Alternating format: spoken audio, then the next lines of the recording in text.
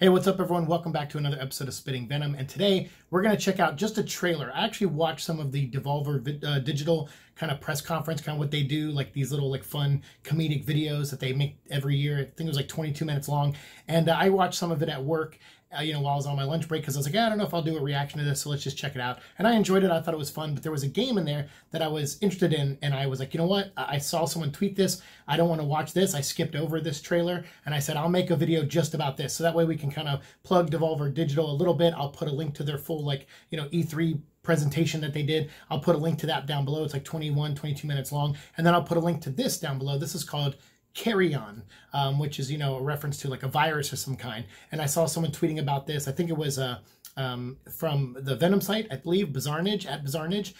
So I'll put a link to his Twitter account down below, and the Venom Site as well. I believe he tweeted this, and it said something about like this being the Carnage game we deserve. And I was like, oh, that sounds interesting. So I was like, I don't want to watch a single frame of this. I want to wait until I do a reaction. So without further ado, let's check out Carrion, the reveal trailer. And if I see this at E3, I'll try to get hands-on. If there's a demo there or something, I'll try to check it out so we can make like a fun little video to promote this game. Because little, indie games are kind of like the thing I gravitate to a lot. AAA games, like I like, to an extent, depends on what it is. But a lot of AAA games I skip right over, and I spend a lot of money on indie games. Now mobile games too. I've been playing a lot on my phone. So this, I don't know what this is fully yet, but someone just referenced Carnage, and I was like, you know what, that's enough for me to check it out. So without further ado, let's get right into it.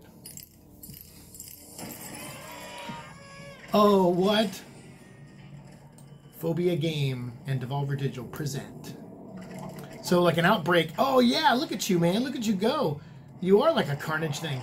A reverse horror experience. That's cool. Well, what does that mean? I guess we're the monster. We go kill everybody as opposed to running from the creature of the game.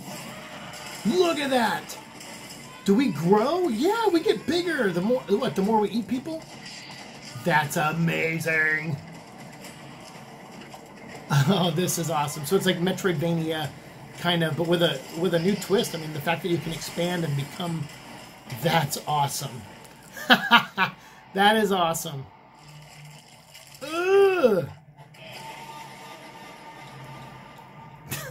All right, at Bizarrenage, you're right. He's, like I said, he said this is the Carnage game we deserve. And man, he wasn't kidding. That looks awesome. Like I said, I'll put a link to all of Devolver Digital. I'll put their whole conference or presentation down below, and I'll put a link to this, and also at Bizarrenage for bringing this to my attention, and also the Venom Site where he does a lot of Venom stuff and coverage over there. So this is amazing. This looks awesome. I might have to do a playthrough of this game when it comes out. I'll look into it. If it's out now, I don't know. It doesn't show anything at the end of the trailer here about a release date or anything.